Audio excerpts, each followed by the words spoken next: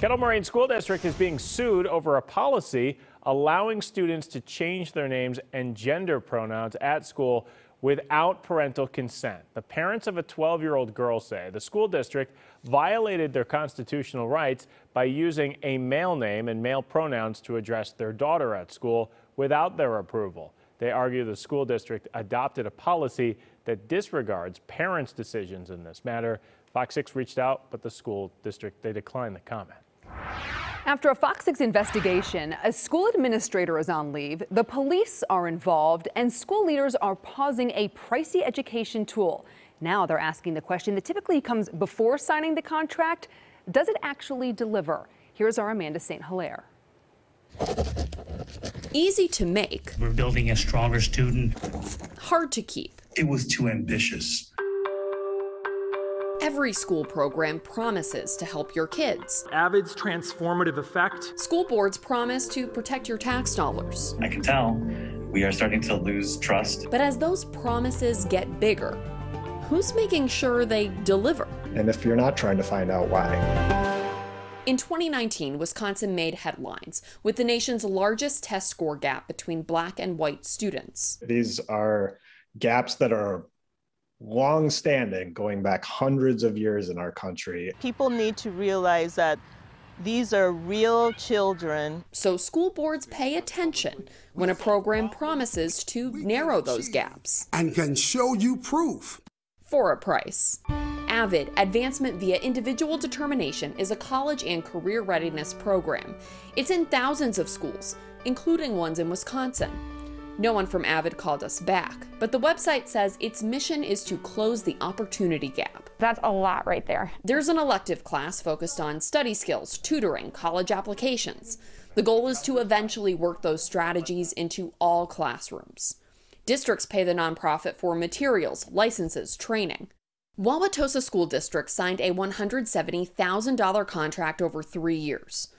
But the honeymoon ended before year one did. I'm not really sure why no one wants to talk about it. A Fox 6 investigation revealed Assistant Superintendent Kristen Bowers pushed AVID, her husband's employer. You've really done a good service with your journalism. Thank you. Now the district is asking, is AVID worth the cost? School districts seem to jump on these bandwagons every 3 or 4 years. We can't continue to roll out programs that ultimately don't work out in the schools. If you compare similar groups of students, research in multiple districts shows AVID students graduate and go to college at higher rates and have higher GPAs. This does work in Madison. But not everywhere. Students who had been in AVID were actually performing no better academically in their courses during their freshman year. And this is where it gets tricky. What you point out is always a challenge in education research. Students can't just sign up for AVID study skills class.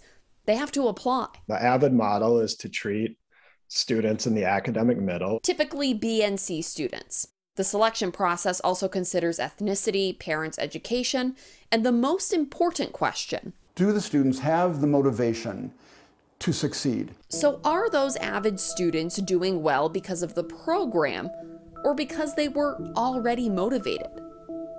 Wauwatosa emails discuss rejecting AVID applicants because they're not the right fit. Public records show students of color are accepted, but they're also turned away.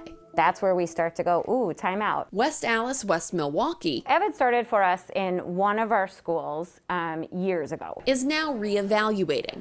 Fulfilling the program's promise of reaching all classrooms took more resources than expected. Then you've spent a lot of time and money on something that's not going to have its foothold for all kids. Now Wauwatosa, We don't have the professional capacity, is doing the same. Can't those things be done sort of DIY outside of AVID for a much lower price tag? I urge the district to spend that money instead on their teachers. The issues that students of color have if they're in a predominantly white high school are not about a lack of study skills.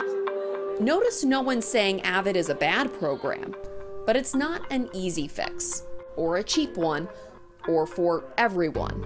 And that's why researchers caution the promise of eliminating opportunity gaps. That's probably more than you can ask from one program. Is a lot easier to make than it is to keep.